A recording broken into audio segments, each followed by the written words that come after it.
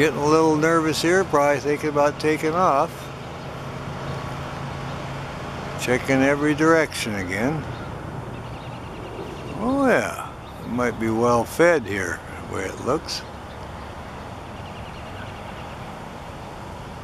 We'll just check around now. You can see the little white around the eyes and the markings on the side. We'll have to tell our other bird watching friends about this bird. They can come down here and try to locate it. Like I say, you don't see many of these. Pretty uncommon here. There's our Townsend Solitaire. Bruce Love and his wife found this bird about a week ago. So he told me about it and I was able to get a video of it.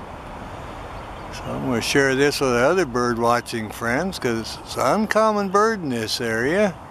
You do get a couple once in a while, but there he goes. He's after an insect. Look at him go.